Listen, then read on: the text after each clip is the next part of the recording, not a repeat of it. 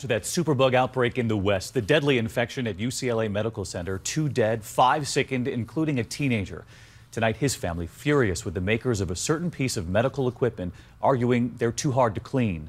Nearly 180 patients exposed, and that warning now for hospitals across the country. ABC's Cecilia Vega on the infections patients can get after they're already in the hospital. As an 18-year-old victim of a superbug outbreak at this Los Angeles hospital fights for his life, UCLA's Ronald Reagan Medical Center says patients were exposed by an endoscope contaminated from a past procedure. There were 2 endoscopes that were used that had a CRE infection embedded in them.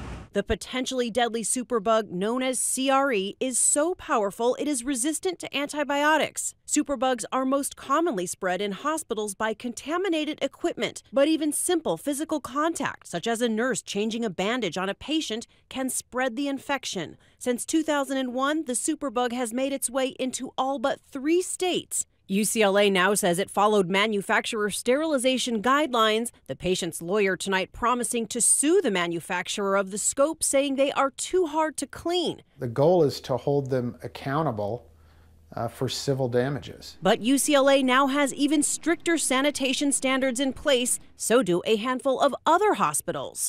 And Cecilia just arriving here in New York after reporting from that hospital, and now that FDA warning for the whole country. Yeah, the whole country, doctors and hospitals all across this country, because there is so much on the line in this case. 23,000 deaths every year from superbugs in this country, 600 just because of the CRE alone. The company that makes the scopes in the Los Angeles case telling us that it is now working with the FDA and these hospitals to address all of these concerns that are out there. All right, Cecilia, we'll see you here at the Anchor Desk tomorrow night. Thank you.